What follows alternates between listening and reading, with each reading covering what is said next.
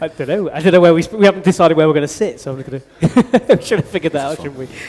Well, hello everyone. This is very exciting, isn't it? And this is what they all look like in the flesh. By the way, you've already read all the bylines. Really pleasure to be here. And thank you for braving the weather and getting here. Well, let's kick it off, shall we? Let's just get straight into it, shall we? Soft power, Molly. My understanding is it's coercive versus kind of good cop, bad cop sort of thing. Yeah. Yeah. How would you kind of explain what it is? I think it's kind of most easily understood as sort of carrot versus stick. So the sort of traditional hard power, if you will, is things like military might, economic sanctions, the stuff that you can really force people to do what you want them to do, kind of on the international stage. And then there's this elusive concept of soft power, which has kind of always been around. And it's sort of using your influence, using attraction to try and mold your global image or sort of spread your message or achieve your kind of diplomatic aims in some way. And sports has always been a part of that. You know, sports has always been sort of integral to this mission and always been used because you can use it in so many different ways. Boycotting somebody, you know, boycotting a certain tournament is a way of saying, we don't like what you're doing. It can sort of keep open friendships, it can play out rivalries like those classic USSR Olympics. And then you get into sports washing, which is kind of a big part of, I think, what we're going to talk about tonight, where you can use it to really reshape your image kind of on the global stage. Carl, we're the OGs, aren't we, of soft power? Aren't we the originators of this, bringing football to the world and all that? I mean, Britain are the OGs of soft power. They're the OGs of, you know, the colonial power from the 19th century does all the bad stuff. A really good example of soft power. I'm very, very sorry. I'm about to talk about the BBC. But a good example of soft power is if you go into any hotel in the world and you switch on the TV, you will find BBC News in some shape or form. The BBC spends a lot of money and a lot of very important, intelligent people do what they can to make sure the BBC is broadcastable everywhere in the world. So that means no matter where you are, you have some form of British government tinged opinion. What? That's because it's a trusted source. It's a trusted source, right? Oh my goodness. The BBC is a trusted source, and you believe that because it's on every single channel and blah, blah, blah, blah, blah, blah, blah. That's like one of the oldest, more prevalent versions of soft power ever. Sorry, I'm really sorry. We've got off to a really, really bad start. Really Another bad. version of it. I talked to you. I was sat with him at Manchester United Another earlier. version of it is American soft power, which brings us to the New York Times, my employer. No, which is also like another prevalent thing, Pax Americana, the idea that the United States is the bodyguard of the world since the Second World War and is the prevailed peace ever through the UN, blah, blah, blah, blah. So these are things old colonial powers do to make sure you are aware of them and you are in some shape or form reliant on them. Now the newer versions of soft power, or the more overt versions of soft power you're seeing, again, it starts in, I mean, we can talk about the Hitler Olympics, we can talk about the Rumble in the Jungle, the Thriller in Malaya. Eddie Hearn is a very, very interesting man. He's clearly intelligent, but he says things in a very straightforward manner which makes him seem stupid. But he said something recently about AJ fighting in Saudi Arabia, where they went, well, do you feel like finding complications about playing Saudi Arabia? He goes, no, this is boxing. Boxing goes where the money goes. The history of boxing is the history of sports washing, which he's right. What was the question again? Britain, we were the ones we've been exerting soft power. I mean, to be the one who indulges in whataboutery first, or get in there first.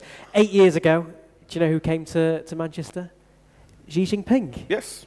And he had a selfie with Sergio Aguero at the training ground where I was today. David Cameron met up with him. The Football Museum also got involved, showed him the Jules Rimet. Also put into the Hall of Fame, you know, where we've got Bobby Moore, Eric Cantona, George Best, Sun Ji-hai. Remember him? Did he? Yeah. Apparently for his work, you know, as a community person with the Chinese community and all the rest of it, but also just happens to be the first Chinese player to play in the Premier League. Why would they have done that, Adam?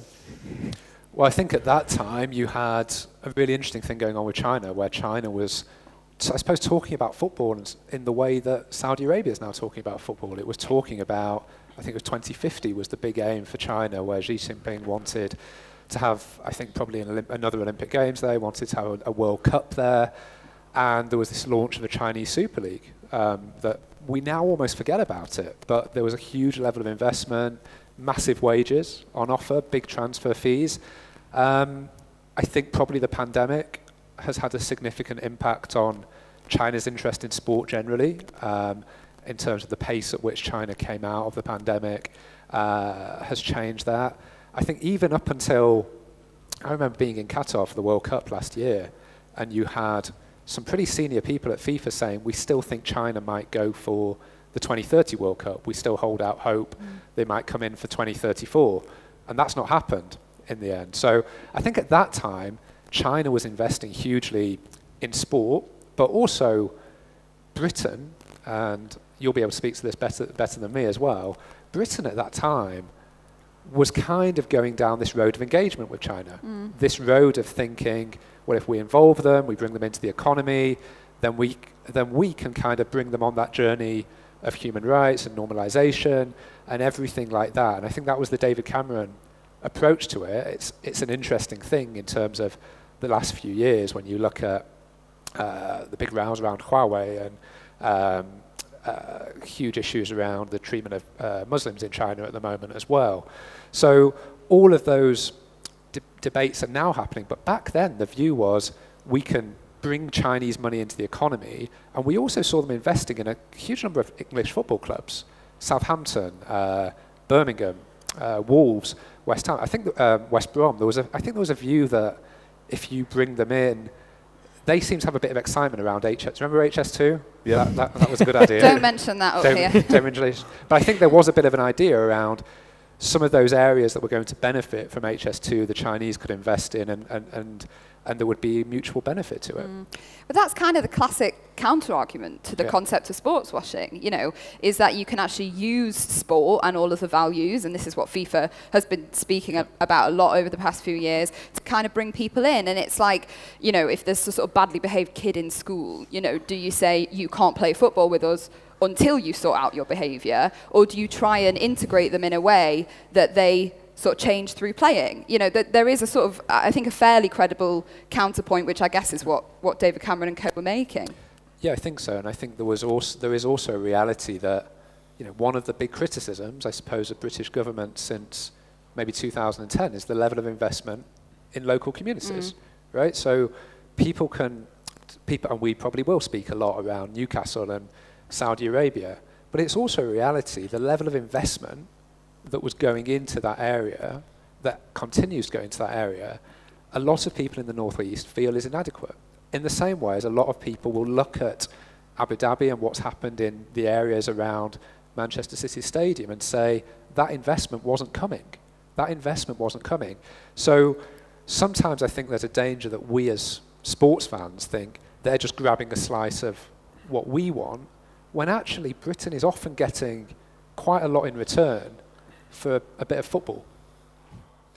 Simon, I was at the training ground for Manchester City today. It was lovely, I must admit, and they've got really nice facilities there. Nobody chucked me out after the press conference with Pep Guardiola. They had free drinks, free food. It was great. I could have stayed there all day. Isn't what the UAE have done, or through the ownership there, isn't that the most successful model, therefore, of this exertation of soft power, the treble winners? I mean, yes, if that's how you see their investment, they would probably argue that they're diversifying their economy for such a time where oil and petrol is not sustainable as a revenue generator. So they're making through Etihad Airlines, through holidays to Abu Dhabi, they're opening up a kind of tourism area almost. It's not that long ago that if you wanted to get to Australia or New Zealand from this part of the world, you would go through Singapore or you would go through Malaysia. Now you tend to go through Dubai or Abu Dhabi far more.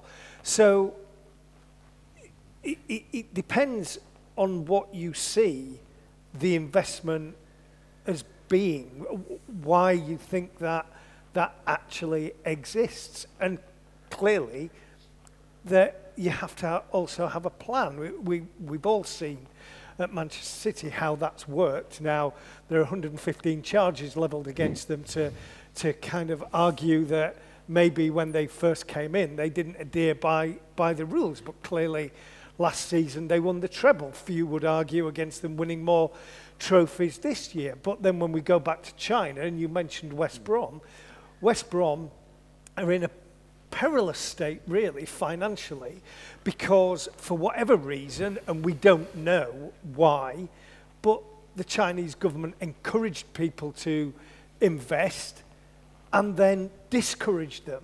So you ended up in a situation at West Brom where they overreached themselves in terms of wages, and then there was not the money to sustain that level of investment, and now they're struggling to pay all their bills. Inter Milan are looking for new owners in Italy because they're in the same kind of situation.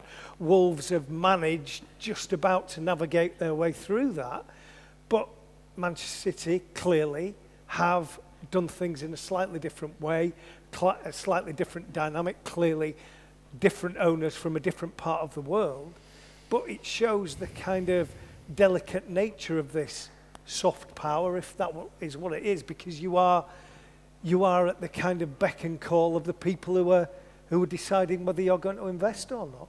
And Carl, I know Molly can give us more of the ins and outs on the real issues that come through all of this, but let's go. You spend a lot of time looking at Manchester United.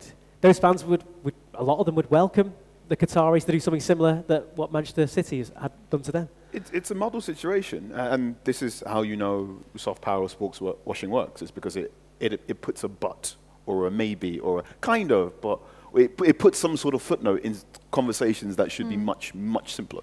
So do a section of Manchester United fans, would they prefer having Qatari ownership than the Glazer ownership? Some of them do, and then you have to break down whereabout they live in the world, how many of them come to Manchester United, why they think that. So we have many surveys on the website, we have podcasts and whatever, and we have loads of people saying, I want Qatari to take over Manchester United because they have money. And because of the way other football clubs in the world operate, I now believe the only way to be successful in football is to have essentially an unlimited supply of money. That argument shows you that a form of soft power sports washing works, because now you've got a generation or a selection of football fans that believe only money is important. And you sometimes, I'm in the pub and I overhear Manchester United fans say, oh, well, who cares? I just want to win games of football. There's a quote that often gets misattributed to Abraham Lincoln where it says, a man will most likely protect his interests rather than his rights. And that is the nugget of sports washing, is that football or any form of sport is meant to be the place you go to forget about the big, wide problems of the world. And then certain individuals and or groups recognize the power of that and go, well, if I just buy a chunk of it, I will then get that section of a fan base to think about me or think about my group in a very, very positive manner. So this is why, a very, very obvious example of this was when Newcastle was bought, they had to issue a statement politely asking some fans to not wear tea towels around their heads. Was that the very instant they've bought a section of, to be really mean about it, you can say sycophants, right? You buy the ideas and the protection of a number of people to think you're very, very good. And you see this on very, very low-level scales, and mayors buying nice things for their cities to the very, very high things, which is, like Adam said, the amount of investment in the Manchester area in and around the Etihad. Now, when I first moved up here, I lived in Ancoats, so that area was not. I think my cab driver once told me, I don't have a cab driver. That was just a cab driver. You're doing very well at the Athletic. I'm doing. A cab driver once, drove me back from Old Trafford back to my flat during the lockdown seasons, and he was just pointing out this used to be a car park. This used to be a car mechanic. Like none of this used to be flats, and now, due to the investment, all these people live here. All these people that also travel from London. Manchester itself has been dramatically changed by soft power. Soft power works when you're not thinking about it at all. It's that very subtle shift in your mentality, and it changes your behaviors, and you go, well, I can't live without this. It's who here has an Amazon Prime membership? Raise your hand. There you go. Right? That's a very, very soft form of, you are, in an extent, quite reliant on Jeff Bezos to live, unfortunately. I'm just taking it in for a moment. I didn't realise it was that bad. I was waiting for the taxi driver to turn up. Hey, Bitman's around the corner. Molly, taking all that into account, you've done a lot of work looking at the Qatari work with the workers in Qatar and the kafala system and what's happened since then. For a Manchester United fan who's thinking, do you know what? We've just lost 3-0 to the treble winners. We can't have any more of this. That guy who's getting soaked every single home game when the roof leaks, he just doesn't want any more of this. He wants new investment. Why should they maybe take a step back and think, maybe we shouldn't go in Qatar? Or at least if they are mindful of, say, the issues that are around it that go beyond towards human rights, for example. Yeah, well, as a Manchester United fan, it is a sensitive time, and I am very aware of the arguments and potentially more susceptible than normal after recent results. But I think there is a real concern there for lots of communities and lots of sort of human rights defenders in general. I think one of the things that's been most talked about with Qatar has been around the migrant workers. So because Qatar needed to scale up its kind of footballing infrastructure ahead of the World Cup, they brought in many thousands of workers from other countries. And some of them were being paid as little as £1 an hour. We heard stories of people working 12-hour days for 30 days straight, for not being paid for 3 months on the trot, or being sort of dismissed with large portions of their pay. And I think in a way, the relationship between that and the football tournament goes beyond the kind of soft, gentle stuff that we're talking about. It's not just a way of saying, oh, don't look at that, look at this. Also, I think the argument is, you are in a way fueling this. You are in a way sort of funding this by giving them these projects, by creating the need for this kind of labour. When Sepp Blatter was arrested, I want to say in 2015, during the US, he was arrested and he was sort of ejected from football. I remember talking to Heidi Blake, who worked for Sunday Times, saying, well, we knew what Qatar would do, and we knew that Qatar's plans for all those stadiums was dramatically unfeasible from 2010. Qatar was promising to have artificial clouds to block out the sun and keep things calm. And you're like, well, there's no way you can do that unless you have magic or an infinite supply of people. And what they went was, we'll have an infinite supply of people. And I remember Heidi Blake outlining essentially 2015 was approaching a threshold, which is, and it feels awful to say, but several dozens of people had died building those stadiums. And those stadiums were in a position of partial completion.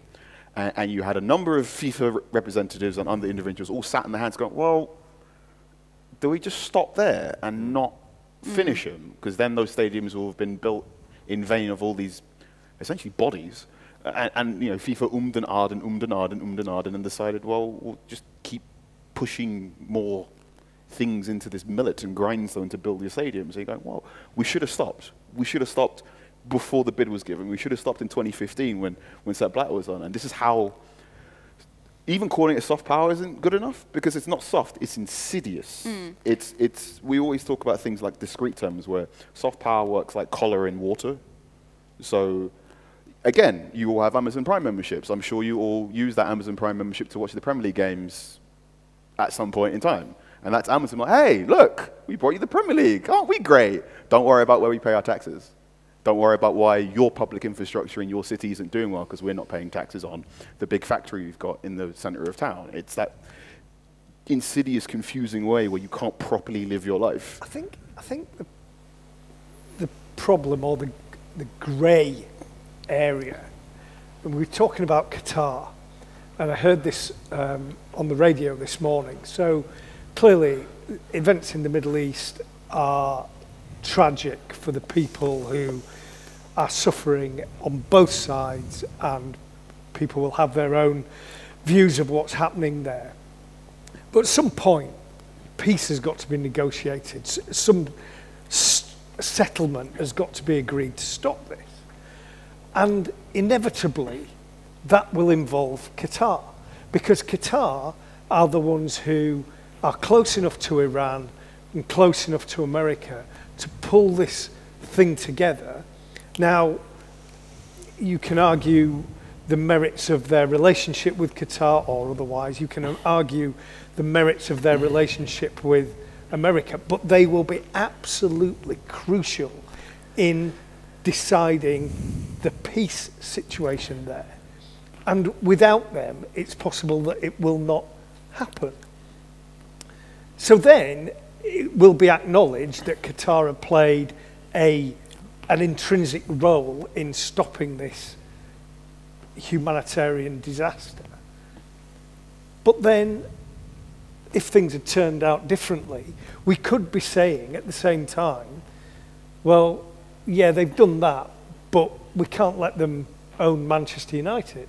And it's like the soft power argument is like there, it's clear. But where do we draw the line between what is acceptable and what is not acceptable? And is the serious stuff, really, really serious stuff, okay? Or is the stuff that's not as serious, that's only football, is that not okay? And that's the difficulty. Yeah, so I suppose there's like, I suppose 4 or 5 different threads going on here at the same time. So I think that the interesting thing that you've picked up on is what is Qatar's place in the world right now. And Qatar's place in the world has evolved, I think, significantly over the past 10 to 12 years, partly as a result of some of the sporting things it's been able to produce, some of the investments it's been able to make, whether it's in Paris with PSG. But what happened towards the end of the World Cup was you had the Qatari Emir, who's the ruler of the country, basically sit down with a few of his sporting advisors and say, we need feet on the ground in the biggest league in the world, in the Premier League. And the person that got that message was Nasser Al-Khelaifi, who is the president of Paris Saint-Germain. And that led to conversations with Tottenham. It led them through all different structures, whether it was QSI, which owns PSG, or QIA, which is the overall sovereign wealth fund. They looked at Liverpool, and then eventually, because of the rules around ownership, that you can't have realistically the same person owning PSG and Manchester United, because they're going to be playing with each other, they're going to be selling players to each other very often. Qatar needed someone who was kind of significant enough but irrelevant enough.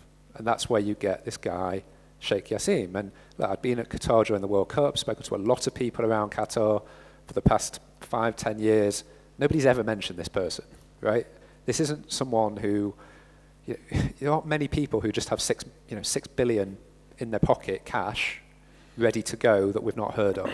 Sometimes it happens, but it's not common. So as a result of that, at best, I think what could have been happening here is he's obviously the son of a former prime minister who had a huge amount of power in terms of the economy, in terms of investments at that time.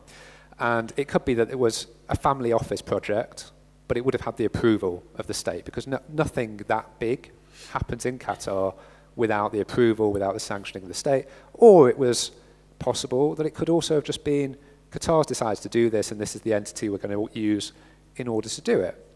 So in terms of what Simon's saying, in terms of Qatar's place in the world as this mediating force, as this force that can go between the USA and Iran, that's where it's really interesting. Because you also saw it with Russia, Ukraine.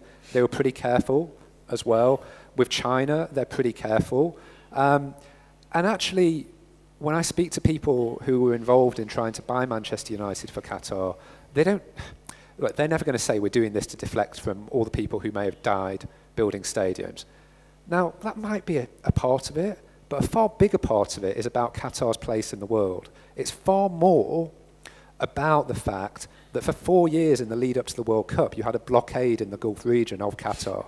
In the years leading up to that World Cup, where you had their neighbours, Saudi, UAE, Bahrain, all blockading them by land, by sea, and there was a real risk to the long-term security of Qatar. And they were disappointed by America. They were disappointed by Trump's America because they've got an air base in Qatar. They thought, we're on the same team, but Trump's going on Twitter and basically saying, I'm in support of this blockade. I'm on the Saudis' side with this. So Qatar were looking at ways in which they could leverage more power, and owning one of the most prestigious sporting assets in the world in Manchester United was a way that they could do that. And just on your point around what's currently going on in the Middle East and Qatar, I suppose you'd have some people saying, on the one hand, you have the political wing of terrorist organization, Hamas, basing itself in Doha. And on the other hand, they are still sufficiently trusted by the USA as a mediating, negotiating force. So I don't know if you can explain how they managed to sustain those two positions. It baffles me. Not one that I can add much insider light to, at least. But it is really interesting, and you wonder, I guess, about sort of whether necessity has a part to play in this. You know, we were chatting about this before. You know, is there a difference between there is someone in a sort of singularly sort of useful position who can at this point, you know, save potentially thousands of lives, versus we could give this tournament to any number of people, we are choosing to give it to you. I don't know if that potentially makes things different. It's the potentially, right? Sports washing deals in the potentially, deals in the abstract, deals in the where do you draw the line, deals in the who watches the watchman. The fun thing about being a football fan, fun is in commas and fun is in weird, is that you at 6 or 7 or 8 years old go, oh, football, that's kind of fun. And then you learn a bit about cities in Europe because you start watching Champions League games, you start doing this. And now we're all at this point in time where you kind of need to know what the Battle of Camel was about. So you know how PSG interacts with Newcastle and how that interacts with Manchester City and how all of those relationships work. And it's very weird to be sat here as a football journalist having to have close to intimate knowledge about all of these large geopolitical situations and socioeconomic No, absolutely. references. And I think the interesting thing, going back to Adam's point, is the other reason I would have thought why Manchester United was so interested in Qatar after this blockade. Well, who was part of the blockade? UAE was part of the blockade. Abu Dhabi was. So you basically parking your tanks on their lawn, basically, and saying, we're here as well. You can't ignore us. And that is such a massive geopolitical issue that is, in one sense, nothing to do with Manchester and the roots in the Industrial Revolution and everything, but it is an issue now and could still maybe, who knows, end up right here. Yeah, I think you're right. I think there's also, the thing we've not mentioned is when you're talking about a Qatar or a Saudi, you're talking about a country that at the moment is very rich, but it has resources that are going to run out. And therefore, when people talk about, you know, sometimes people say, oh, it's just sports washing. Well, okay, it might be to an extent, but there is a reality here that they are going to run out of oil. They're going to run out of gas. All the fossil fuel stuff at some point may run out. I think, you know, going off the way that targets seem to be changing, it may all last a bit longer than some people may hope. But they are also trying to prepare themselves to have a sustainable economy long term. And that's why all of a sudden you see Saudi talking about holidays by the sea, right? Because they need a tourism industry, they need a healthcare industry, they need investments in tech, in all the stuff that, you know, AI, all of this stuff that every major progressive economy is looking at. These countries are making investments in. You know, it's not like they're ignoring everything else and thinking, oh, we'll just go and have a kickabout, right, with the football. But this it's also interesting to, it's also interesting to, I'm watching the Saudi Pro League develop and I'm seeing the numbers they're putting together. You're actually watching it? No, as in watching it. So I'm reading reports as to how much money is being spent on Neymar, how much money is being spent on Cristiano Ronaldo's wages. And that money has to be paid for by a fuel economy.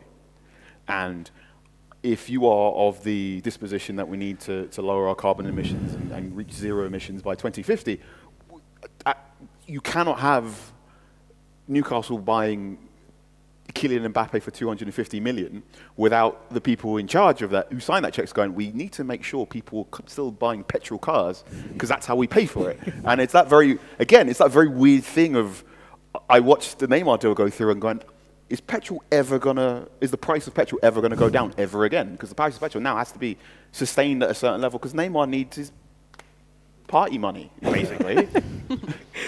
I'll blame Neymar the next time. That's what I'm taking from that. Molly, you were going to come in there. I was just going to say, I think we end up looping back here to the soft side, because what we've talked about is their genuine need to have investments in a diverse range of products.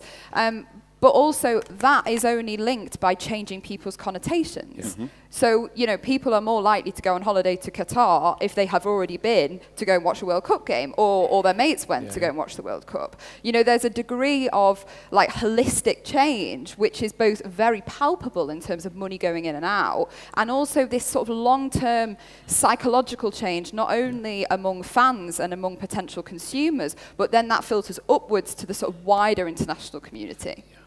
So just going back to, we're going to throw forward to Saudi Arabia. We're going to talk about Jordan Henderson as well, Adam. But just go back to the World Cup for a moment, right? One of the big things was, they're going to reform. The things that we have issues with, Qatar are going to do. We mentioned kafala as one of them. Has there been long-lasting changes now? Depends who you ask. When I asked Qatar about this, they said yes. When I asked the Trade Union Congress, they said no. So sort of depends. There were definitely reforms which were introduced in Qatar, specifically linked to the World Cup, for sort of migrant workers' rights. And I think this is one of the arguments in favour of, accepting people in and giving these tournaments, is that potentially some of the reforms to these systems would not have happened if the World Cup hadn't put the spotlight on at that moment. However, the question is, have any of them actually done anything? And we got a lot of testimony from migrant workers before the World Cup, just immediately before the tournament started, and then we went back afterwards and said, I think it was 6 months later, how are things now? The answer was not that much different. There were certain things that had been brought in within Qatar, such as a wage protection scheme to try and basically make sure that people got paid. And they'd altered the kafala system, which is a system where you can't change jobs without your employer's permission, which is a pretty nightmarish situation. And lots of people said that these things had been kind of quietly reinstated, that there was still a problem, for example, with employers seizing people's passports or threatening them with deportation to stop them moving jobs. So yeah, technically you can do it, but we're going to use all these reasons to stop you. So some of the reforms, I think, have been an improvement, but one worker in their testimony to us said actually they preferred it when the spotlight was on. Right within that period where the international community was looking, things were better. And certainly, I think, to be fair, things have improved. Qatar says it now leads the region on labour rights. But certainly, from what I've been told, things have slipped back. This is the history of every major international tournament, right? Musa Okwonga wrote a fantastic piece talking to LGBT people in Russia over the 2018 World Cup, saying the World Cup was the one time where I could walk freely because the police were essentially paid to look the other way.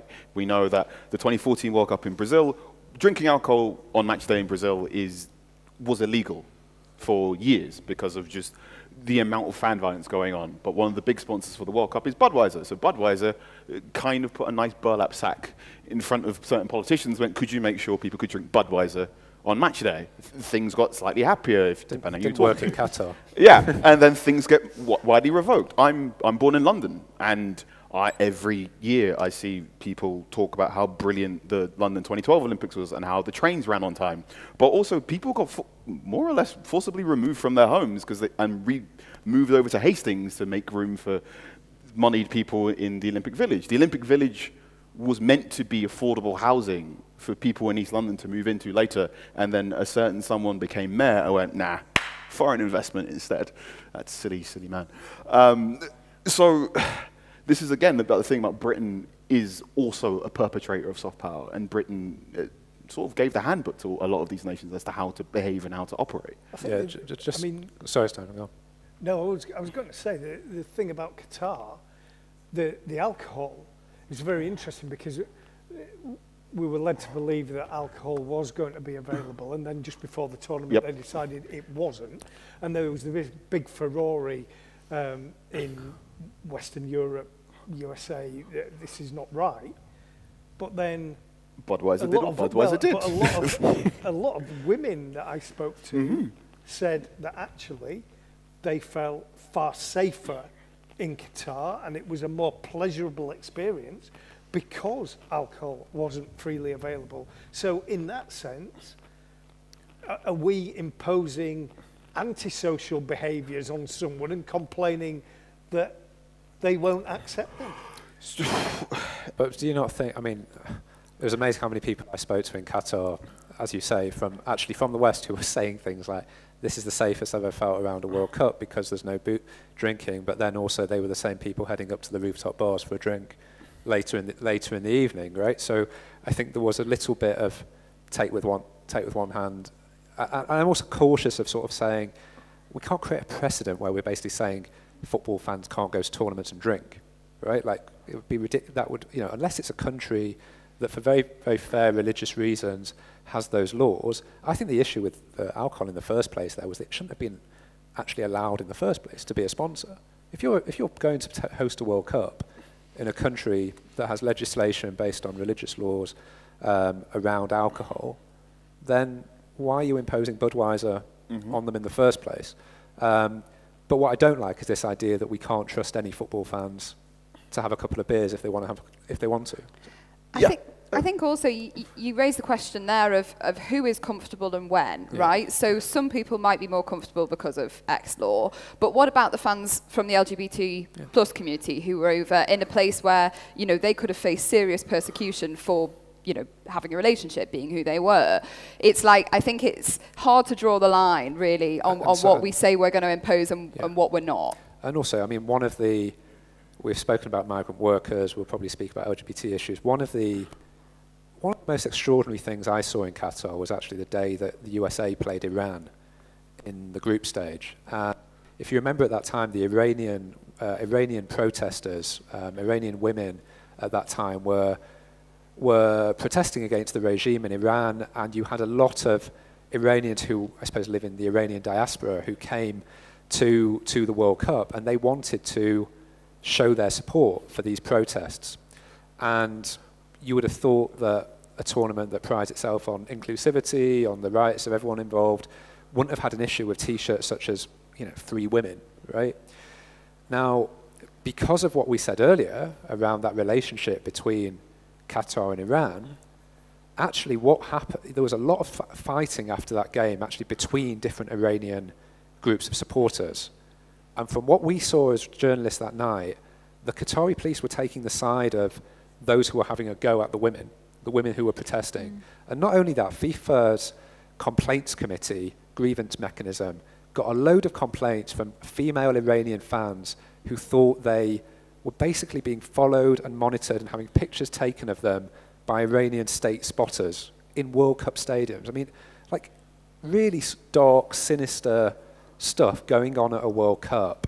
And actually, I think that was one of those things that FIFA got away with, to be honest, because the way that was allowed to happen, and the way that, very similar to, for years leading up to the World Cup, you had all these different leaders of the Qatari Supreme Committee who were hosting the World Cup saying things like, oh, you can come with a rainbow flag, you're not going to have a problem. Then people turned up with rainbow flags, they were having to taken off them. You had stories of people basically being strip searched down to their underwear if they had T-shirts on and things like that. And what we saw was FIFA lose control, actually, of their own stadiums at that tournament. And it was handed out, and basically the idea was keep politics out of football unless it's our politics, right? So actually, you saw a huge amount of support for Palestinian rights at that tournament, which loads of people across the world will agree with. Equally, there'll be loads of people across the world who agree with a rainbow flag. But what we saw in Qatar was the Qatari police, basically, and security services, said, as long as we agree with whatever the cause is, you can do it. If not, forget it. Well, we are into injury time, actually, in the first half, so we won't go full VAR and add another 10 minutes on. We've got lots more to talk about. I think we've got to, as you mentioned, the LGBT situation in Qatar, and then throw it forward to Saudi Arabia. We've got to talk about Jordan Henderson. Lots more to talk about, and we will be opening up to a Q&A at the end, so get thinking whilst we're having our half-time oranges and Jaffa cakes, and we'll see you in, 15 minutes? I'm looking at Sam? 15 minutes, right, see you then.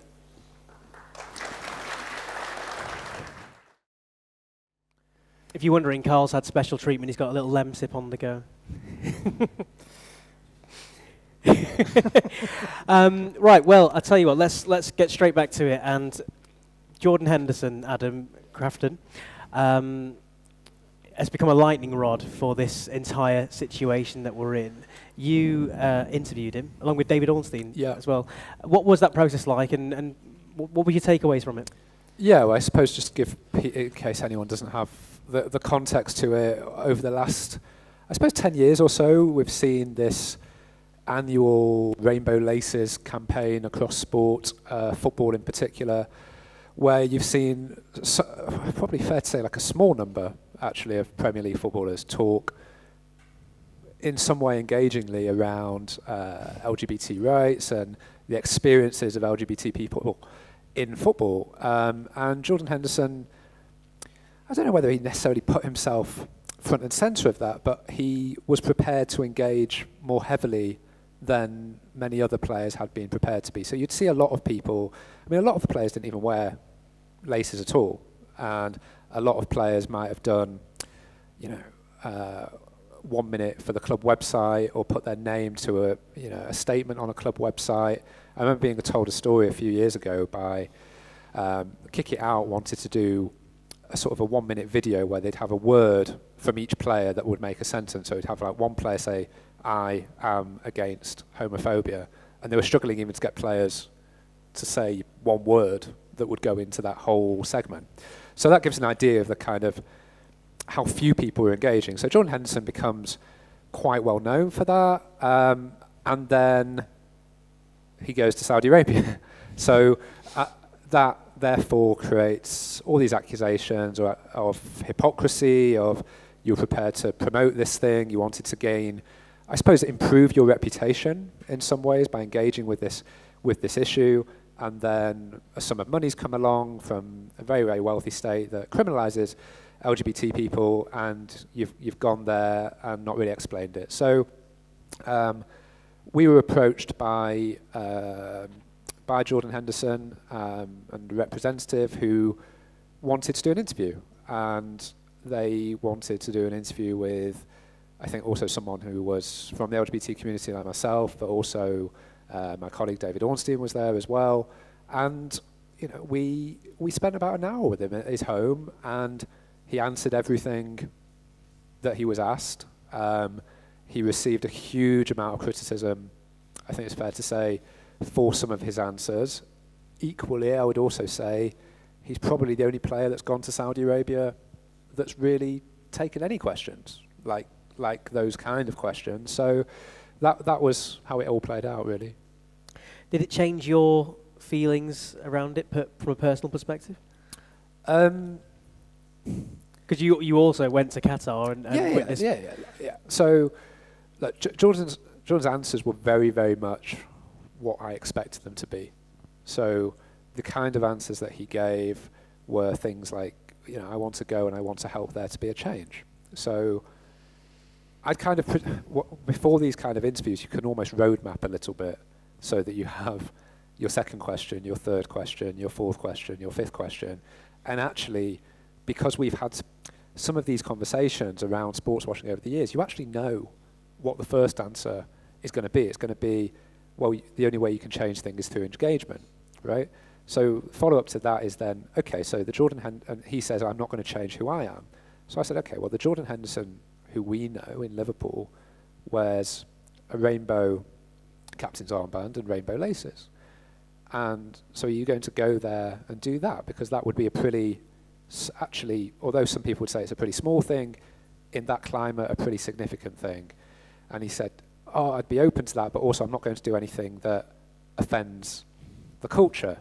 So it's like, okay, so you are changed slightly. And then also when he joined his club, Al Ettifaq, they did an announcement interview where they did a collage of pictures from his career. And actually one of the pictures was a rainbow armband. And in this video, they'd grayed it out. So it was almost, I said to him, like, you've basically, you're saying this is who you are, but actually this club that are paying you loads of money are saying, no, we want a slightly manicured version of that. So we had that conversation, and then he sort of kept doubling down on this culture thing. And I'd heard a lot about in Qatar of, basically you're almost discriminating in your... I'm the one discriminating by saying it's wrong to criminalise gay people because it is insulting to an interpretation of the religion that you may have in Qatar or Saudi Arabia according to the law. So Jordan is then saying, well, it's the culture, like you can't just go there and offend people. And I said, okay, but when I think about culture, I think about museums, food, music, socializing, cinema, art. When you talk about sexuality, you're talking about the way people are born. So that's not culture, right? You can have cultures within, you can have gay culture, but that's different to the idea of sexuality being a culture. And I think it was kind of after that moment, and we presented the interview as a transcript, and I think after that we did just write long pause, because I think for him that was kind of a slight moment of, okay, this is a lot harder to explain. Now my feeling around having spent time with him is that he is probably someone who was completely genuine at the time of saying what he said.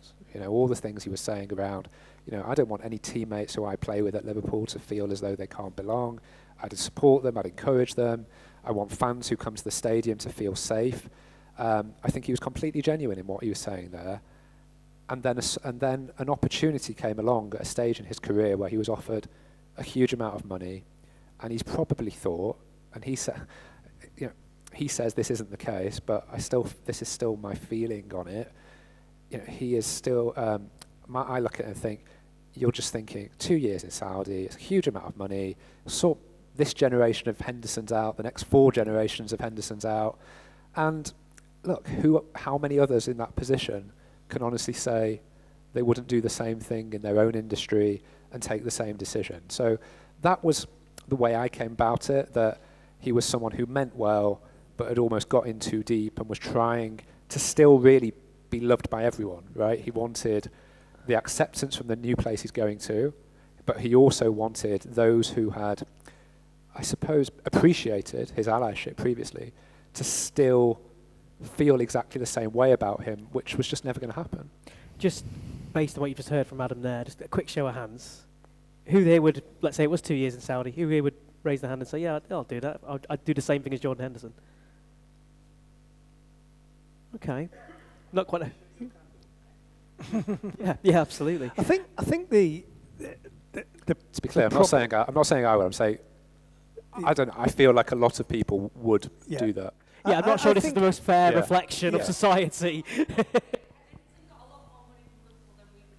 Yeah. But I think, he was being offered a substantial amount more than he was earning, and.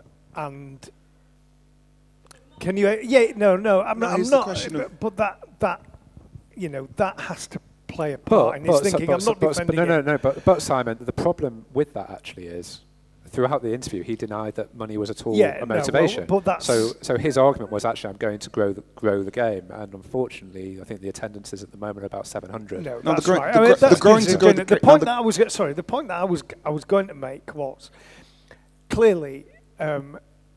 It's hypocritical to do what he did.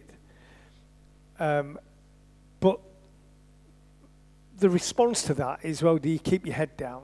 Like, and don't get involved, don't say anything, don't promote anything, because you never know at some point in the, you know, in the far future whether something's going to happen in your career that you think, well, I might have to kind of contradict myself here, and the pylon that's going to come at me means that I prefer to keep my mouth shut. And the world's not perfect, is it? So if he did mean what he said, it would be great if he had the courage of his convictions, but he didn't. And like you say, then do you think other people... Carl, do you think it's substantially different to go and play in the Saudi Pro League to being... So, for example, Jordan Henderson's now getting booed when he plays for England. Is it substantially different to be Phil Foden being paid, you could say, by, through a fund that would be linked to a regime that criminalises gay people, to Kieran Trippier, who plays at Newcastle, to Harry Kane, who nearly joined Man City? I do. Why is it substantially different? I do, and this is due to this very, there was a fantastic piece in the Atlantic and the New York Times about this, and this was around 2016, about how the modern age of conversation and politics is very much focused on saying you're a hypocrite than it is on saying what you're doing is bad. And Henderson was particularly painful because what we're describing here is a person who his entire footballing career was one built on hard work, on honesty, and on helping out people who needed your help, who needed more help than you. And he built that all up. And then the moment someone offered a certain number, it wasn't that anymore. So he became, in many people's eyes, a hypocrite. We had a fantastic piece from Keith O'Neill saying, you basically just sold us all out and you were a hypocrite. Whereas I look at someone like Odio Igalo, who signed for a Saudi Arabian club, and then asked him why, and he went, brother, I'm playing football for money. This is not about this. And there's been 2 or 3 Muslim football players, one who have gone, I'm going here because culturally, I'm going to a Muslim country to play football. This is a cleaner fit to what I'm doing. Koulibaly did a very interesting interview where he said, I'm going to Saudi Arabia because they're giving me such a large amount of money that I can now build hospitals and villages and pay for roads back home in Senegal. And those football players are not getting anywhere near the pile that Jordan Henderson's getting. So it's not so much Jordan Henderson is going to Saudi Arabia is wrong. I think that's a different argument. It's everything Jordan Henderson did for basically since 2016 about how he conducted his character is incongruous to going to Saudi Arabia. And we talk about life-changing sums of money. How much money do you need? Oh, I'm going to earn all this money so my grandchildren don't have to suffer the monogamy of work. Again, Jordan Henderson's entire career has been entirely about grafting. He is not the most talented football player. He's not the most intelligent football player. He's not the quickest football player. His entire thing, and the reason why he's the captain, is you graft. When it's really hard, you graft. So for him to go, I want to take Saudi money so my family doesn't have to graft, you're not making Hendersons. You're making something that breaks like a family chain of everything. And that's why the Henderson thing was really hurtful. And you talk about menu roadmap, an interview. Like I call it a flowchart, right? You talk to someone about why you're going to this country. And we saw it with Live Golf. When Live Golf was bought by Saudi Arabia, they went, well, I'm going to Saudi Arabia to promote the game of golf and to bring golf and bring the power of golf. We saw this with the apartheid tours in cricket and in rugby. We're going over to South Africa, and they've got apartheid, but hopefully through the power of sport, we can change things. And it's all a fiction, always a fiction. We all know that if you enter a toxic, and I'm really sorry for saying the word toxic here, if you enter a toxic environment, you are more likely to become a toxic person than you are able to make that place less toxic. Jordan Henderson going to Saudi Arabia is more like he's going to be changed by the Saudi Arabian environment than he is to change that. And he may believe in his heart of hearts that going to Saudi Arabia, he's going to be able to influence the game in subtle, imperceptible ways to us bigoted Westerners who are wagging our fingers. But what's already happened is what Adam's described. He became changed by it already by saying, I'm not actually going to wear the laces. There was one answer in there he gave that stuck in my head, was he said, well, I've done my, basically said, worse if I've done my bit. I wore the laces. I wore the armband. I used to talk to LGBT England fans. Like, why are you still yelling at me? I'm like, well, yelling at you because you've broken the bond you had with this group of people that relied on you to protect them, essentially. And if you were going to go to Saudi Arabia for work, no problem. Thank you for your candor. But I have a friend who is very good at cybersecurity. Sometimes that means the UN sends them over to certain countries and goes, please make sure that election's not going to be tampered on. And sometimes that means certain people around the world go, do you mind coming over to this country and checking up on these potential dissidents? And he always says to me, everyone in this world has a number that if someone goes, I'm going to give you this much, you just have to stop doing this, you'll say yes. The idea, and what you should always try and do, is make sure, one, you know what your number is. Everyone's got that number. I always call it if the lottery reaches that thing, do you buy a ticket? I know if the Euro Millions hits 50 million, I'm probably going to buy a ticket. Which means if someone comes along and goes, do you want 50 million, Carl, to do this? I got a turnaround. And he always said, if you know your number, and then make sure you are never in the room when they offer you that number, because you don't know if you're going to put your hand on the money or if you're going to turn away. Jordan Henderson had a number, clearly. And eventually, in that conversation with Liverpool about contract extension or this or this or this, that number wasn't reached, and then someone came along and went, here's your number. And Henderson himself still doesn't understand that this club bought him because not only did they think he was an important player, not only did he think he'd put headlines in there, but also it's a moral victory for the Saudi Arabian League. It's from now on, no matter what we do and talk about, well, you shouldn't watch the Saudi Pro League or do this, someone gets to go, well, Jordan Henderson went, what's the problem? that's why he's paid so much money. It's the useful idiot problem. Let's think forward, 2034.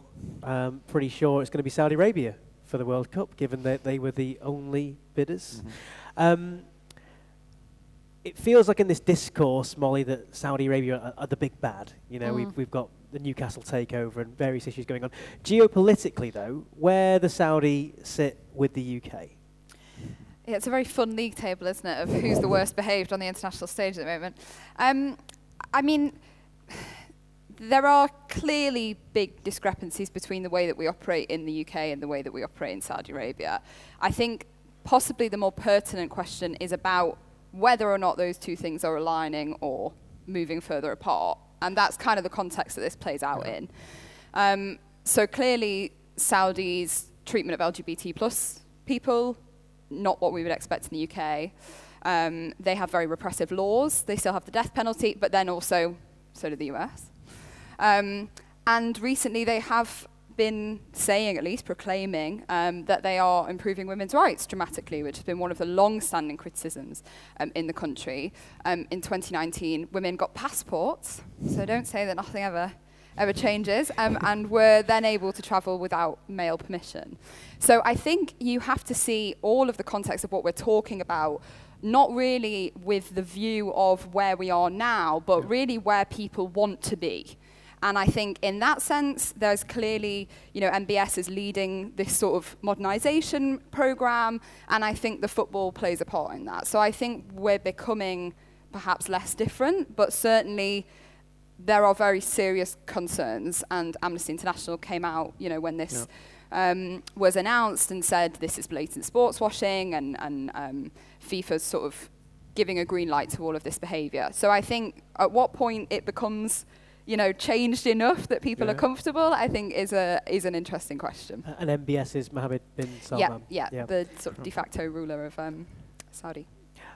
Simon, with your BBC hat on, you've got to tread lines carefully. When something like Amnesty come and say X, Y, and Z about Saudi Arabia, what's the process there as far as editorially going? Whether BBC sort of run that sort of story in a criticism point away, or raising the issues at all? I've never been aware of an editorial decision not to run an amnesty response to something that happens in Saudi Arabia, because they're putting their point forward. And usually, you know, when we're talking about the World Cup, there was a statement from the Saudi government, there was a statement from the Saudi Football Federation. So it's all about a balance, isn't it?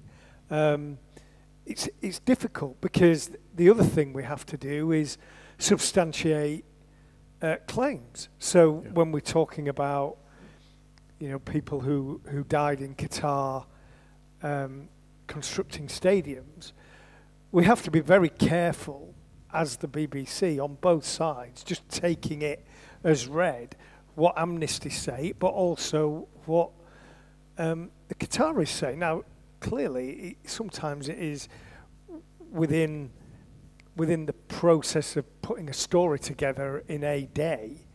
Well, it's impossible to substantiate those two things. So what you have to do is put both angles. That's the only way you can do it. But there are other people, excellent journalists, both at the BBC and elsewhere, who go to places like Qatar and have more of an understanding of what happens. And the same, I assume, maybe that the laws of getting into the country are slightly different, but I assume they will do the same with Saudi Arabia. It's a very difficult situation. Equally, FIFA, going back to the point about Qatar, and Saudi Arabia is the same kind of thing. If FIFA weren't prepared for all the criticism that comes from the LGBT community, from people who want to drink alcohol, from people who feel as though they're having their freedoms impinged, well, don't take major events like the World Cup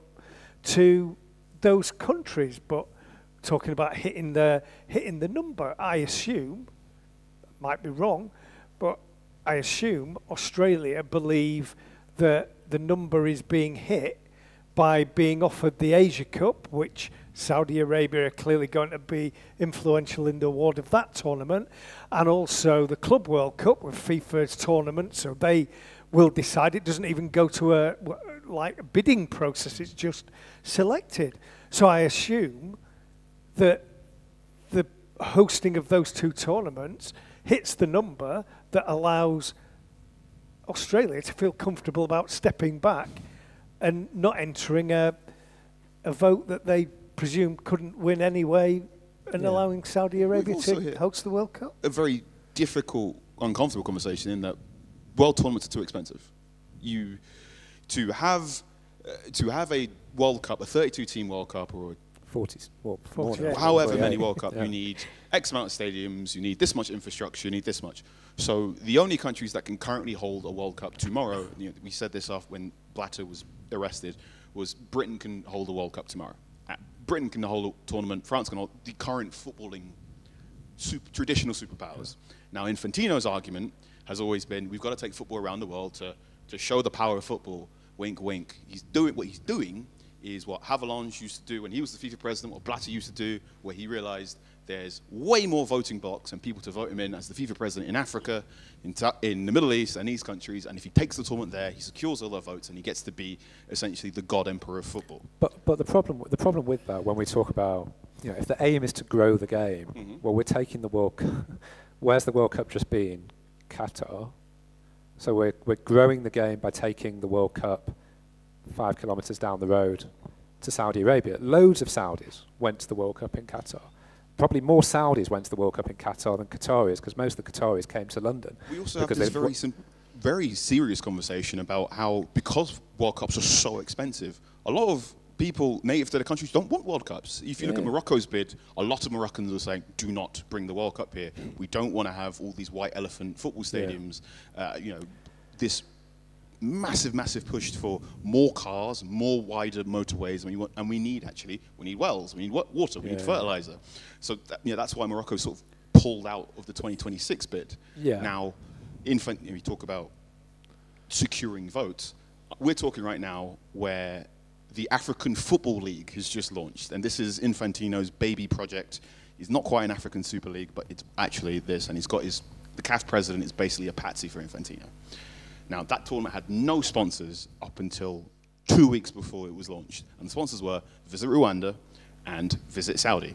Visit Saudi, not too long ago, signed a very, very large agreement with CAF, so sort of the UEFA of Africa, basically saying, could you support our World Cup bids? And we will pay for football stadiums, trains, infrastructure that you want. That's the agreement there. CAF's gone, no worries. Visit Rwanda is another version of sports washing, right? You see it on Arsenal shirts, you see it on all these other shirts.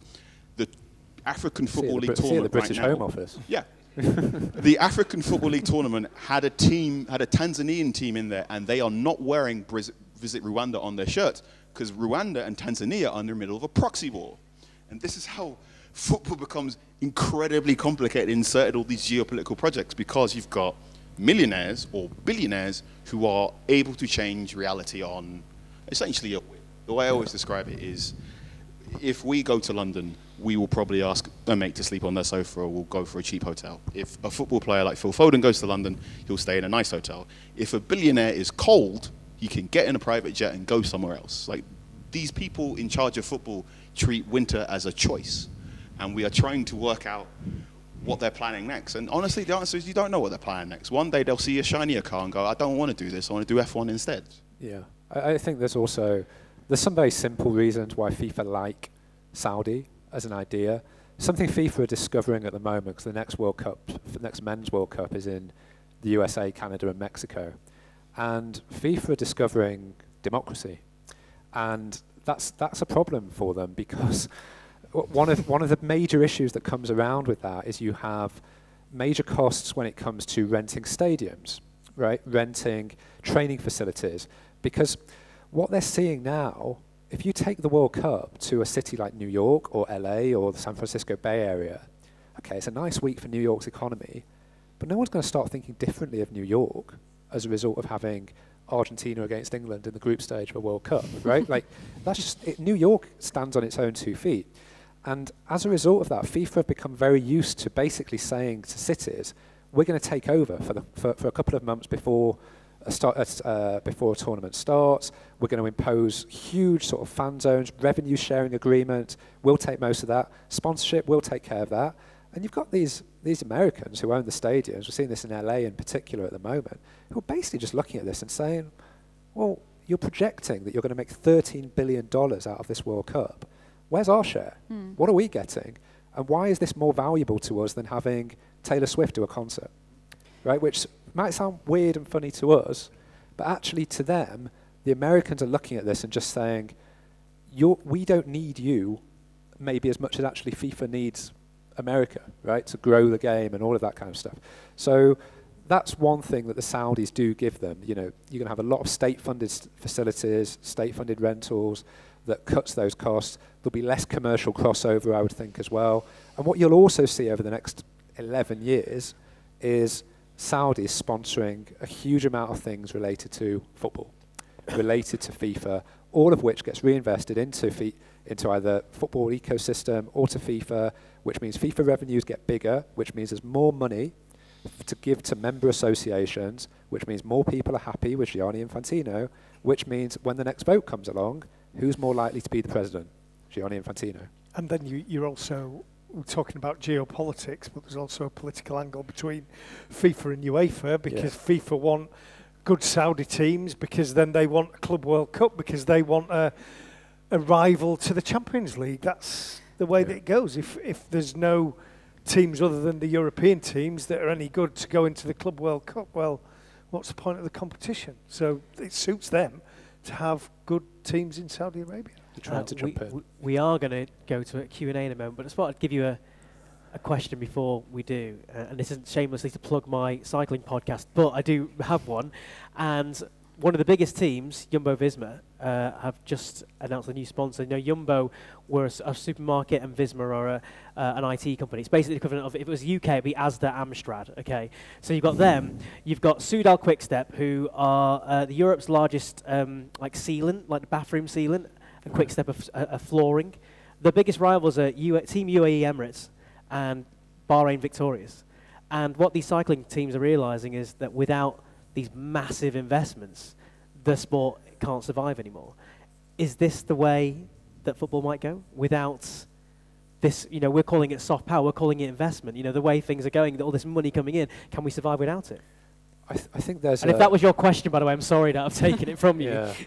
No, I think it's an interesting point. I think it's one of the arguments that rivals of Manchester City have made for the last 10, 15 years is, how are we meant to compete if, as has been alleged and denied by Manchester City, that you have this sponsorship coming into the club, equity coming into the club disguised as sponsorship, which obviously City have always denied, but you have these charges. So the idea is, well, how can other clubs compete with that? Gets United's recruitment team to go to City. Exactly. So but you make a good point, right? Man United have actually spent as much, if not more, right? So they can compete. The problem is if you then get like two, three, four of the. I mean, look, we're never going to. There's not going to be more than 4, 5 sovereign wealth funds owning football clubs. They just are, you know, unless Norway gets involved, bring back Ollie to Man United. That's going to be very unlikely.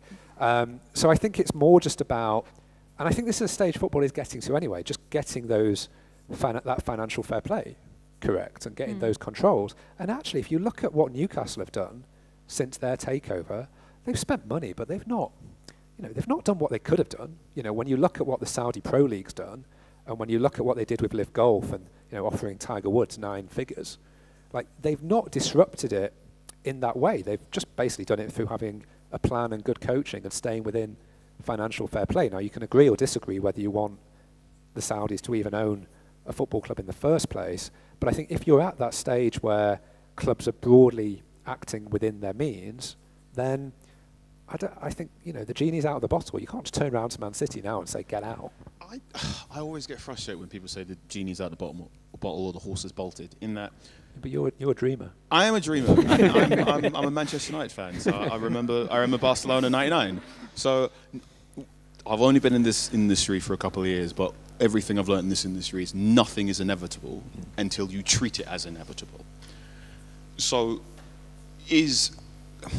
my friend Billy often says, you look at football, you look at WWE, you look at a lot of these sports that have traditional working class backgrounds, and now how they are constantly going, instead of asking 100 people for $1, they're now going to very, very moneyed people around the world saying, please give me $2 billion. So we've all the crowd's sort of become the modern court jester.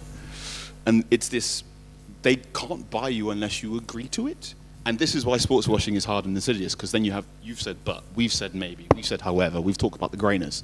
Football can survive without this. We just need to have more of a moral backbone. And that's really hard, but we've done it before. Football fans helped stop the Super League. There was that one time where they tried to put a bunch of Premier League games behind pay-per-view, and we all went no. The difficulty is getting enough football fans to put aside their City versus United, Liverpool versus whatever. You just put that enough to the side and realize actually there's billions of us, and we all like football, and we know where Infantino lives. So there you go. Let's open it up to some questions. Put your hand up, and Sam will come over and wave a mic in your face. We know you don't need the mic, by the way. I'll take this comment. Can I just say, Adam, thank you so much for that interview, Jordan Henderson, because I think you really went and asked all those questions, and you didn't let him get away with some of his answers, like the pre-prepared things. So thank you for that. Thank you. Kind of talking about, so Gareth Southgate has obviously come out and supported Henderson. Harry Maguire said you're not a real England fan if you boo Jordan Henderson, and neither have kind of been really drawn into why they're doing that. Do you think it's just they don't want to get into that bigger conversation, or are they just purely being ignorant and just kind of in their own bubble? We're football fans, this is what we do. A bit like what Southgate alluded, the British government's already getting in with Saudi Arabia. And, I mean, we are always like a tourist. We're like Disneyland, aren't we, really, to a lot of the world, England? Because they like to see our pretty heritage and culture, like the Cotswolds and stuff. And we've kind of let that happen. But in football, we're like, oh, no. So, yeah, do you think they're just in their own bubble, or is it? No, I think it's probably actually more simple than that. Thank you for your point in the first place. I think it's more simple. I think it's just they know this guy well. They have experience playing with him, coaching him, seeing him getting booed onto a football pitch, and just in their dressing room world, they're just thinking, that's not very nice. And I think that's where a lot of that comes from. I think Southgate's also thinking, I'm speculating here, he may be thinking about what he does after it. What's he going to do after England?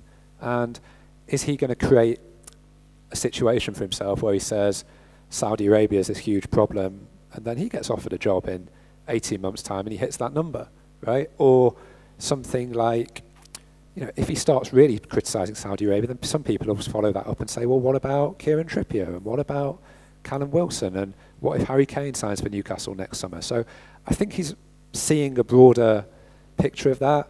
And I think also that, I don't like to use this argument around the way the British government has taken Saudi money, but when the Newcastle takeover was going on, we've reported sort of the emails that were going on between the British Foreign Office and the British Embassy in Saudi Arabia, and you had Number 10 Downing Street describing the possibility that this takeover doesn't happen as an immediate risk. Those were their words to relations between Britain and Saudi Arabia, trying to get this interlocutor from Number 10 to try and make it happen, to massage it. Now, Number 10 would always say, "Oh, we weren't telling people what to do," but it was very, very clear what the position of the British government is. And look, ultimately, the FA, it stands on its own 2 feet, but let's not forget who its president is, right? The president's Prince William. It's talk about soft power, right?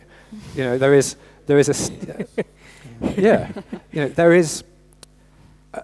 it's not a state representative thing, but it is.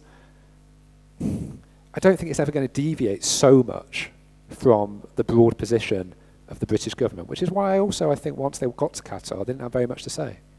I think also the Premier League is one of the great UK exports. Only. So, well, you could argue, So you could argue that the government would not be wanting the Premier League to do anything that would jeopardise one of its relations, because the Premier League has enough power to be able to do that if it said no.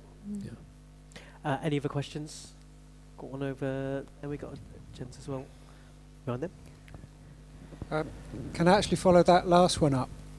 If Saudi and Qatar have bought the World Cup, at what point are they just going to buy the Premier League and run it however they fancy?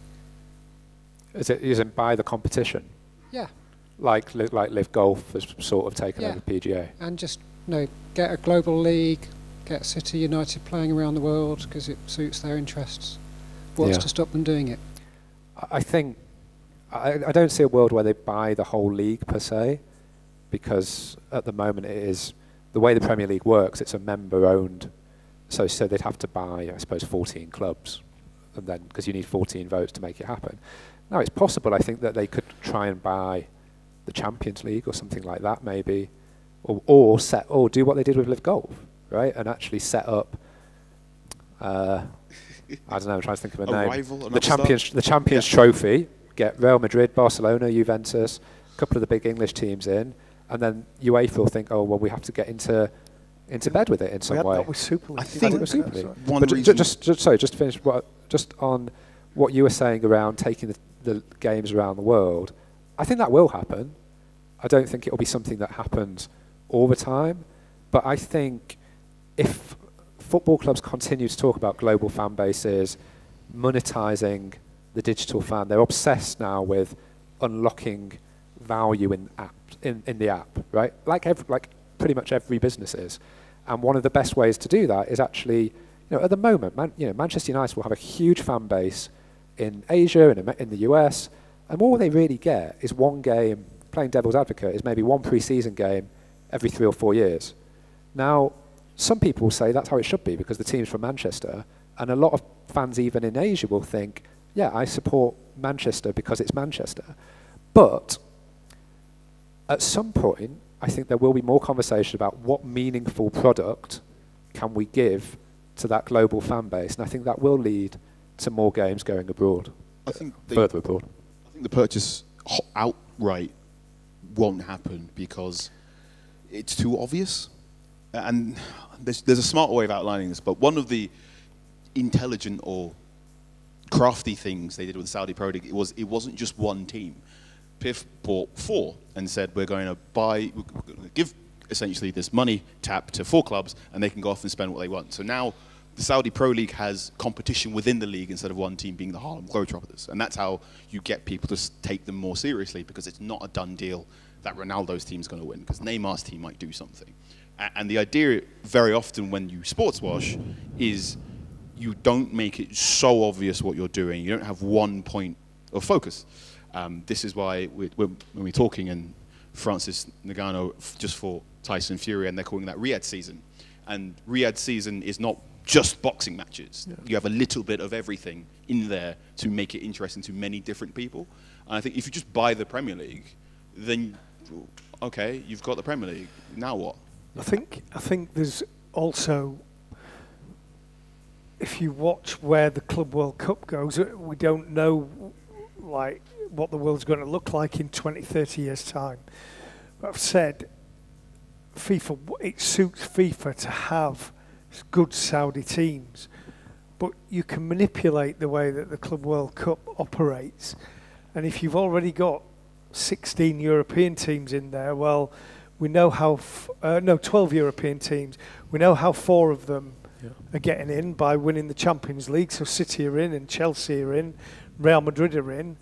Well, I think there'll be a method by which the other 8 come in that will see Barcelona and, well, clearly another English team. Barcelona and and Real Madrid now playing the Super Cup in Saudi Arabia, and it's 2 legs. So, and blah, blah, blah, blah, blah. But as time goes on, the rules will be manipulated, because let's face it, if you're talking about the Premier League, no broadcasters wanting to Burnley and Sheffield United, are they? No. They're wanting Liverpool and Man United. They're wanting City against Arsenal. They're wanting the big teams. So that's not lost on people like FIFA. So our host is a Burnley fan. Another really good example is a failed experiment in sports washing, which is Azerbaijan. Azerbaijan has a sovereign wealth fund. Azerbaijan spent a lot of money around like 2014, 15, 16 to make Baku a thing. You remember the 2016 Champions League final? Europa League final, Chelsea versus Arsenal. And all these Arsenal fans go, oh, well, I don't know how to get to Azerbaijan. I didn't realize Azerbaijan didn't have Euros. And Azerbaijan did a really big push to make that football a thing. They basically invented a form of the Olympic Games for 1 year. It was called the European Games. It happened in 2019. And it was one and done because they thought, we'll have a version of the Olympic Games. It'll be loads of Azerbaijan money. We've paid this fantastic architect to build stadiums. And it didn't catch fire because they went too obvious. The key to sports washing, again, is you don't realize it's sports washing. So buying stuff outright doesn't quite work. We are virtually out of time. Just before we do wrap up, I've not outed myself or my team I support, which is Bury, so I know more than anyone. You know, I constantly play this double think of working in sport, working in football, talking about the EFL. You know, we love the EFL. Simultaneously, you kicked my football club out of the league, and now we're in Division 9. So I'm constantly wrestling with this. But what about the fan like me who wants to go to Gig Lane? I wasn't able to get there. Now I can. I don't want to. It's not necessarily me, but don't want to engage in any of this. I just want to enjoy the football. Is that a legitimate place to be? Is that the right place to be, Molly? Well, it's a quick fire answer for Ian, by the way. We've run out of time otherwise. I think in my experience covering, because I'm not a sports journalist, if that hasn't come across, I cover foreign affairs and the global side of this. And I think I personally hope that we can see more and more engagement in the things that we use every day, be that the things that we consume for fun, or the food we eat, or the products that we buy, or the clothes that we wear. I think that we're in an era where information is more and more accessible, and personally, I hope people use that, and that translates into the decisions that they make. I'm never going to have a pop at somebody for not, you know, making the most ethical-led decision on everything. These are miserable times that we live in. But I do hope as information becomes more readily available, we start to include a more holistic approach in all the stuff we consume, including football, personally. Yeah. I would just never tell a person how they should be spending their Saturday, right? Like if someone wants to go and watch whoever they want to watch, you know, in a football match with their kid and have a nice day out, I struggle, I think, whenever I see people sort of insisting that people should think this or should think that or should do this or should do that.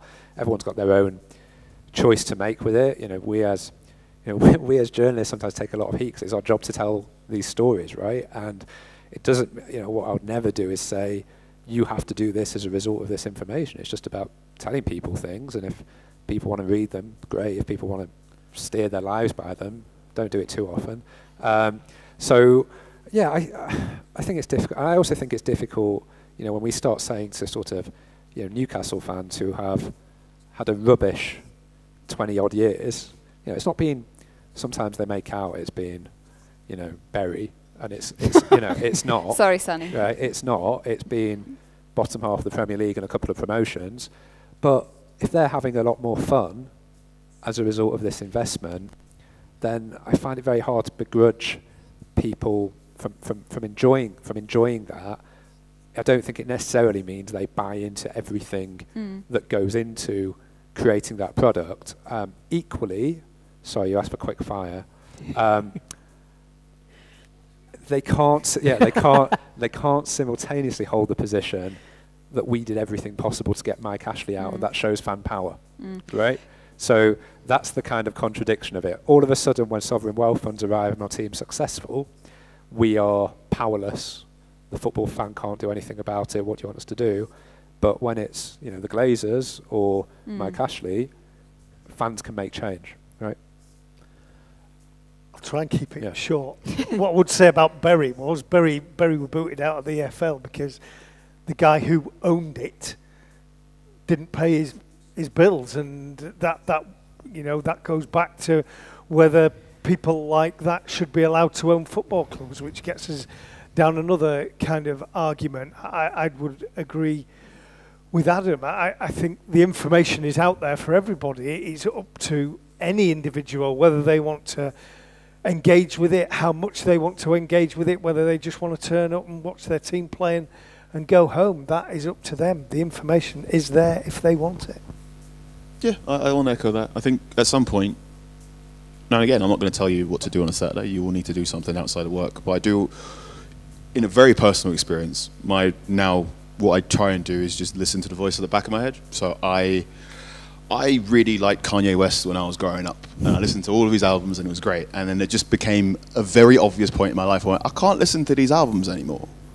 And then I kept listening to it and kept making excuses. And then I got to another point where I went, no, I've got to put these things down. And then I got to a point where I went, you have to put it down. And then I went, well, I'm going to put it down. I'm also going to donate some money to a charity that is affected by the things Kanye West does. And I've got, one of my mentors, same thing with Eric Clapton. When WWE first went to Saudi Arabia and the female wrestlers weren't allowed to wrestle, I really wanted to watch it. I also have a friend who's just like, I'm not going to watch that because it's morally wrong. And I went, you're correct. So then I donate money to another charity. And my view now is when it gets difficult and you can't quite let go, can you do karmic offsetting? I know that's like a wriggle. We've got into a whole of a podcast, haven't we? Sorry, Carl. Just on Kanye, just to go full circle with what you said before. I was in a piano bar in New Orleans this summer, and there was a few guys there who were asking the guy on the piano, "Can you play this Kanye song?" And this guy was Jewish. He was like, "No." He said loads of anti-Semitic things. I don't want to play that song. So they offer $10, says no. Offers $20, says no. They say, what about 50? Says no. Then they hit the number. And so it's not just football where that happens. Molly, I'll give you a last word. I had a question which I was wondering on your opinions about. I'm looking at Sam, by the way. Yeah, sorry, Sam, I'll make it so quick.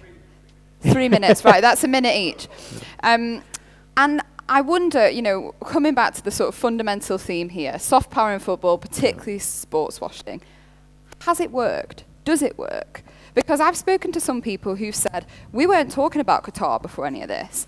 And it comes back to your point about the fact that Qatar could, at the moment, be like a world hero for the role that it's playing.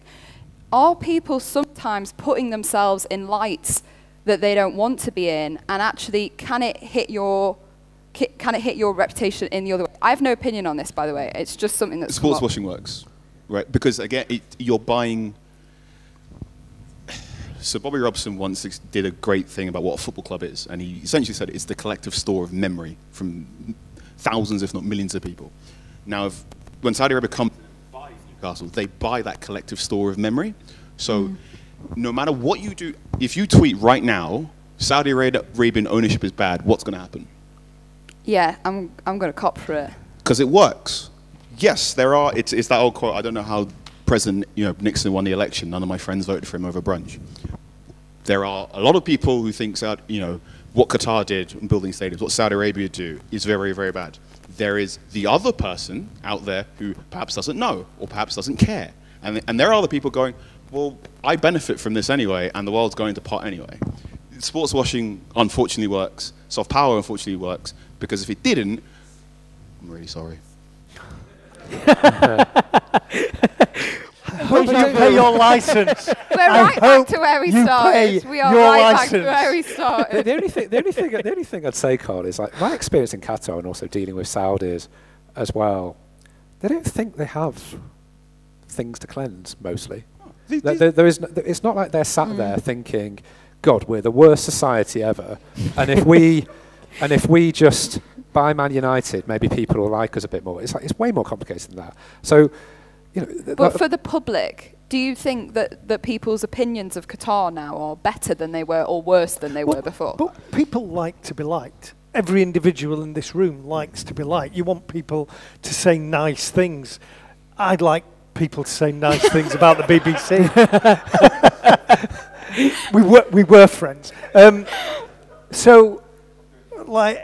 that's the same. Right, I will answer quickly. Yeah, that is the same. Yeah. What you just asked, do people think differently? Depends where you are in the world. Yeah, it does. Right? So I think I remember after the World Cup final being in the mix zone where all the players go through after the game, and you had Hassan Al-Thawadi, General Secretary of the World Cup, going on Argentine TV, Paraguayan TV, Bolivian TV, and the reporters were like, this has been the best World Cup ever, singing sort of Argentina songs on national television. I think the global south sees Qatar very, very differently to what is this, where's the criticism? It's Australia, it's Britain, it's America, Canada, France to an extent, Germany, and the Scandinavia. So if you're really worried about those countries, then yeah, it's an issue. But actually, how many people see it as a decisive issue in terms of what they consume? I think most people look at it and think, I don't like it, but it's here. Before we wrap up, just to give you a very short answer, which is going back to Berry. The man who bought Berry initially, Stuart Day, put in loads of money that he actually didn't have and sold car park space off at £10,000 each. There's a whole podcast on it, don't worry. But he was lauded. He's absolutely loved. He was singing his name. So imagine a country doing that. Imagine a brand doing that. That's exactly what we're talking about here. It happens. He sold it to a man for £1 who didn't pay anything, and we hated him. So it can go the other way as well. Yeah. But we are out of time. We've over time actually, so you've got your money's worth. Remember that free football, tickets. Yeah, free. Well, if you're all in this room, it means as well that you've got a year's attendance here at the football museum. So do come back. You can see the Bury 6, Derby County 0 FA Cup football up on the first floor, I think it is. And of course, we've got more events going on. Sam, what's the next event? On Monday, we've got 2 events. There's a lunchtime one, which is around football and the First World War, with Dr. Alex Jackson, who's a curator here as well. And then we've got Amna from the Three Hijabis talking about the importance of an inclusive and anti-racist England team. That's at 3 o'clock on Monday as well, so that should be really exciting. More events coming up through the week. Just a final note before we wrap up. Try and give us some feedback if you can, that's super helpful for us. And also, you've got 12 months entry, so yeah, do come back, see the galleries, see the exhibitions. And just a massive, massive appreciation and round of applause tonight for our panel.